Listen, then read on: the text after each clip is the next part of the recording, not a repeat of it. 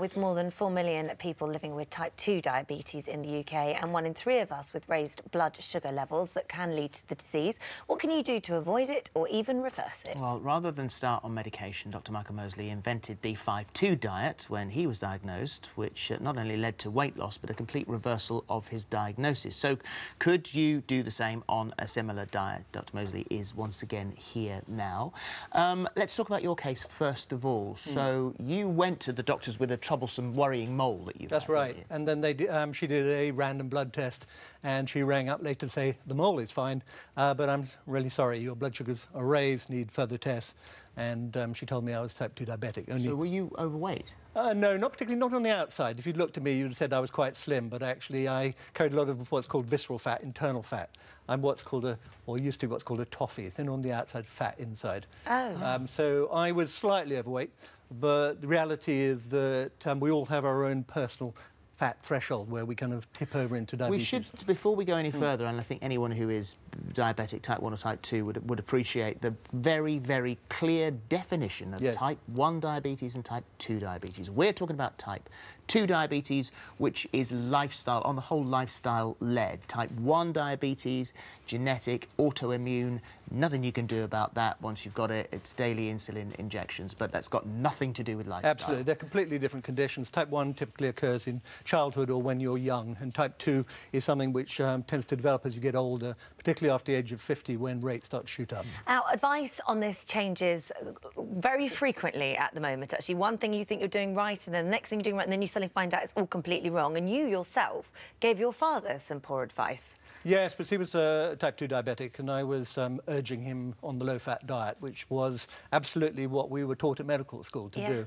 And unfortunately, it didn't do him much good, and he actually died quite young from the complications of it. Right. And so that's really why, when my GP told me, you're a type 2 diabetic, I decided I didn't want to go down that road. So what is the answer, then? Well, it is weight loss. And particularly if you can lose the weight around your tummy. I did it via 5-2. I lost around 10 kilos, around 22 pounds in 12 weeks. Wow. And that was OK. But since then, I've come across work done by Professor Roy Taylor at Newcastle University. And what he's shown is that if you lose around 10 to 12% of your body weight, which is kind of what I did, then in 87% of people who are newly diagnosed, they can reverse their type 2 diabetes. I don't call it cure, because I suspect if I put on the weight, it would come back again. Yeah. But the longer you've been diabetic for, the less likely you are, because the more damage you've done to your pancreas and things like that. But that's really encouraging, because, I mean, that's massively encouraging. Yes, yeah. Gosh, so your diet, I mean, this is no surprise. We've been told this for a long time. You know, so you lead an unhealthy lifestyle, and type 2 diabetes is a ticking time bomb. It's going to cost the NHS a fortune as more and more people put on weight and are either type 2 diabetic or actually type 2 diabetic. So it's no great surprise. The trouble is, for me, is that there are massively conflicting views constantly in the newspapers. There are. I mean, the diet that I've written about in the blood sugar diet is essentially 800 calories for 8 weeks. Now, that is a rapid weight loss diet.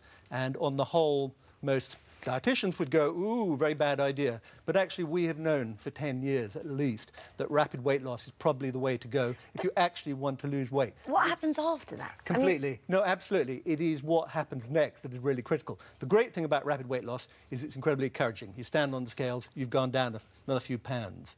But afterwards is the critical bit, and that's what I've also written about extensively in the book, based on conversations with the world experts, because it's about changing what you eat. So you have to kind of shift to a more Mediterranean-style diet. Right. And you also have to increase your activity, but you also have to manage your stress levels. And for that, what I use is a technique called mindfulness. You can kind of buy an app.